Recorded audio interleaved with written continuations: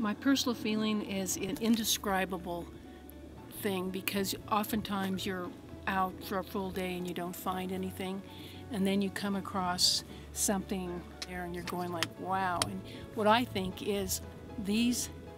fossils are associated with a dinosaur from way back in the 300, 200 million years ago, and it's hard to believe that right now we're finding their bones. So it's an education for me, and I think it's an education for anybody if you come across something like this and you realize that life doesn't just happen now, it goes backwards instead of always forwards.